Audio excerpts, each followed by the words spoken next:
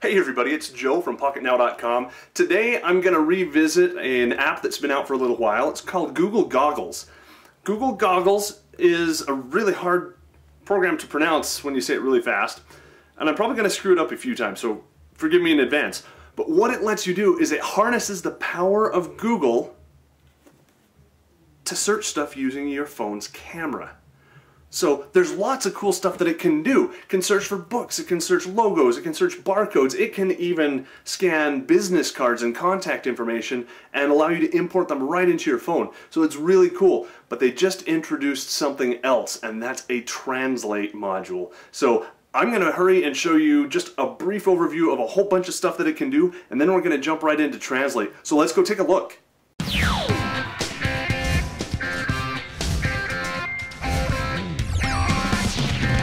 Okay, this is a Nexus 1 running Android 2.2, but Goggles will work on any Android device running Android 1.6 and above. The icon looks like a pair of 3D glasses with the word Goggles underneath it. We'll tap that, and the first thing that you'll notice is it's basically just a camera app, but it is GPS enabled. GPS is turned on by default, if you can see a little GPS icon down in the corner. So because this is a camera app, it stands to reason that you can scan stuff like barcodes with the camera. So we'll go ahead and do that. It autofocuses, takes the picture, and then runs through and does a recognition. In this case, it says that it scanned a barcode and it came up with Firefly, the complete series, yada yada yada. It's got some web search results, gives you a link to compare prices at Google Product Search, does some text matches, and even shows you the picture that it took and lets you just come down here and type in a search phrase if that wasn't at all what you wanted. So that's kind of cool. It can also do more complex barcodes like I showed you in my QR code video. This can scan QR codes as long as I can find the QR code in the viewfinder. So I'm going to take that picture, it'll autofocus and recognize. And you can see there it found a URL that's tappable, and in fact that's the right URL. If we tap that, it's going to go ahead and launch the web browser and put that right there into your browser. So pretty neat. Let's go and see what else Goggles can do. So barcodes are cool, but let's say back to Firefly, let's say we don't have a barcode here, or the barcode is damaged or missing. That's a problem. So Goggles will let you do something really neat, and that is we're just going to come in here and take a picture of the cover, and I'm not even going to get all of the cover, just some of it. And if we look, it's doing its recognition, and lo and behold, it found that this is the same thing that it found when it was doing the barcode search. It has the same set of results, has some similar results, and there's the picture that we took. So that's really cool. Let's see what other stuff it can do. This is a book by Margaret Weis called Ghost Legion. It's the 4th book in her Star of the Guardians trilogy. Don't ask me how 4 is in 3, but anyway, we're gonna do the same thing here. Take a picture, and it scans through all that, and this time it didn't find anything. We're gonna try one more time and then move on. We'll get a little bit more of the book here. And it's going through and scanning that again. And this time it got it. This is Ghost Legion. Compare prices on it. We can even preview that book at Google Book Search. So we'll go ahead and do that. It loads up books.google.com. Has a book review, has user ratings, lots of cool stuff about the book. So let's get back. One of the things that Google Goggles does is logo recognition. So I've got an empty bottle of Vicks NyQuil Cough. Let's scan that and see what we come up with. This is really hard to hold the camera and take pictures like this, so bear with me. So there's the picture and there's the scanning. And it found a logo, in this case NyQuil. So it didn't figure out that that was NyQuil cold and cough, but it did find the Vicks NyQuil logo, and it gives us some web results that help out with that. Now if we wanted to find the exact product, we could always come over here and scan the barcode and see what results that gave us. and it did pretty good. It says this is an antihistamine cough suppressant, cherry flavor, 10 ounces, and sure enough, this is a antihistamine cough suppressant, 10 ounces. So perfect recognition there.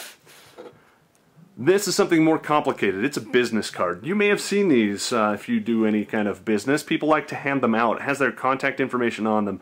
But what it doesn't have is a quick and easy way to get that information into your phone.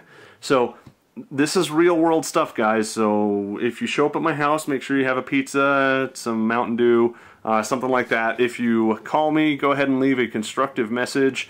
Email, do the same thing. Be nice. So we'll put that in our viewfinder, and we'll take a picture and see how it does.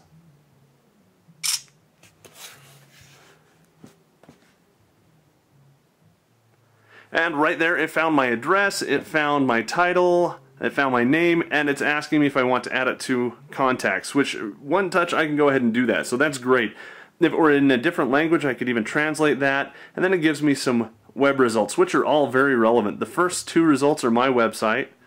The next one is actually a link to me that somebody else has put up there, so that's kind of cool. And then of course I've got the picture if I need to refer to it and don't have that business card anymore. So really, really neat, but this translate thing is kind of interesting, so let's take a look at that.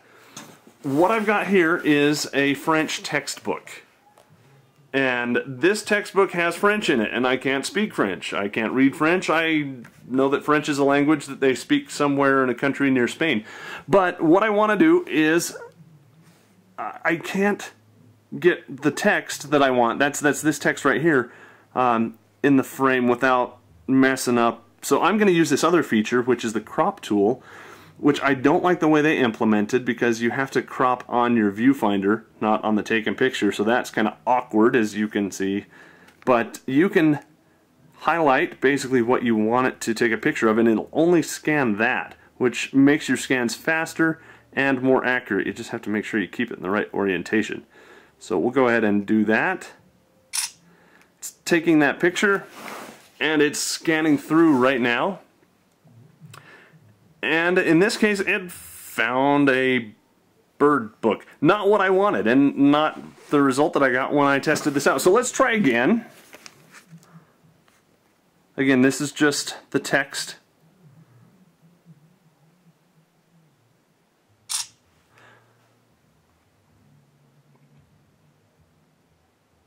And in this case, it got the text. So great, let's go ahead and translate that. It automatically detects that it was in French, and it tells me that this says, in the fall we play football. In winter, it's cold. It rains a lot in the spring. It goes to the beach in the summer. Okay, great. I don't know if that's what that says or not. Maybe one of my French viewers can help me translate that more accurately and see if it did a pretty good job. But as far as I can tell, since this picture up here talks about, it looks like the beach, it looks like there's a park and football, which in America we call this soccer, and then skiing over here. It looks like that is contextually relevant and pretty good. So if I were in France and needed to find out what a sign said, I could use my Google phone running Android and Google goggles to quickly take a picture of that and scan it in and translate it. Now, I've even seen sometimes where some translations have a speak option.